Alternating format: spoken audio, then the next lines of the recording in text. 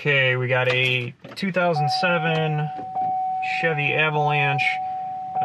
Thing's got an airbag light on, so I'm gonna grab this and then you guys can see. I don't know where it says. So, airbag light's on.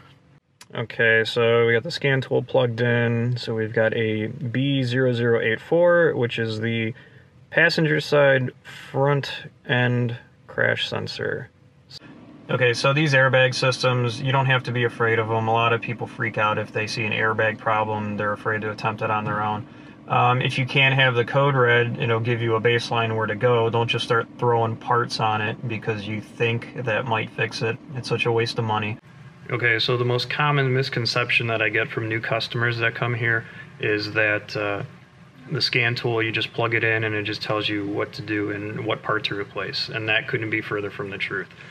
All the scan tool does is just tell you what circuit you should be focusing on, and that's the one that has an error. It could be a failed part, it could be failed wiring, it could be a failed module. You never know until you take a look at that circuit, and that's why you have to charge a customer for diagnosis. It's not as simple as just plugging it in and saying, oh, I have to replace this part, because it's just a baseline, and that's why shops charge so much for diagnostic time. Education is expensive, diagnostic tools are expensive, all that stuff adds up. And you know, if it was as simple as plugging in and replacing a failed part, then anybody could do it, and any part store would just run the code and tell you what they need. Okay, I don't know how well that's going to show up on video, but if you see that like hump right there in the center where the bolt is, that's telling me that this thing's corroded and the corrosion got in there and it's actually split the sensor. What I'm going to do is just take it off now so you guys can see what's going on there. Alright, you can see this, now that I got it off the car, you can see, I don't know if it's going to show up here, you can see how corroded that thing is on both sides. So I'm going to take the tape off so you guys can kind of get an idea what it looks like underneath. And as I suspected, you can see it actually corroded all the way through and split. So it actually broke the sensor, and that's real common on these things. All these Chevy trucks do that, especially when you're in the Rust Belt like Ohio or Michigan or something like that. So I got a new one ordered. It'll be here soon, so I'll put that in and then we'll retest the system, and then I'll show you from there. Okay, so the one thing I am going to say though is if you do get that sensor out and you want to try to bench test it, there's really no way to test it. One of the wires monitors the current inside the sensor, and it's basically a feedback. The other one is the ground. If you have one like this where it's all corroded on the inside, that's actually going to change the amount of current that that sensor has, and that signal that goes back to the SDM, which is the sensing diagnostic module.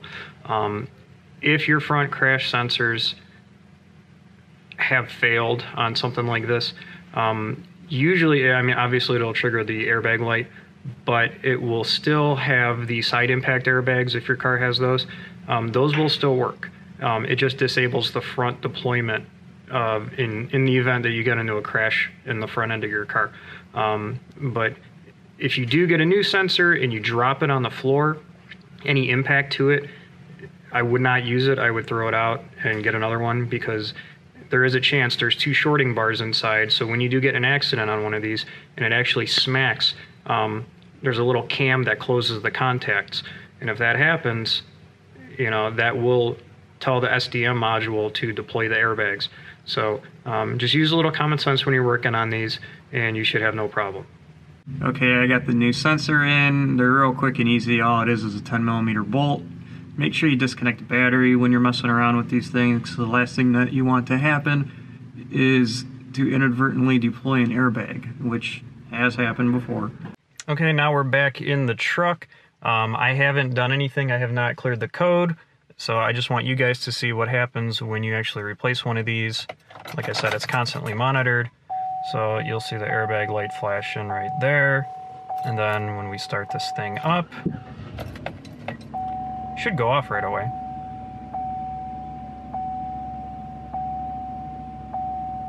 and it did. Airbag lights off. If we go to the scan tool and we see what we have, let's see, go to current codes and see if I can dim this down a little bit, make it legible. Yeah, it's kind of hard to see. So if we go to current, there's no codes present. So yeah, that's a quick and easy fix on one of these. So parts probably like 150 bucks, and these are real common failures on these things. So once again, thanks for watching, and if we can help you out, we will. So thanks a lot.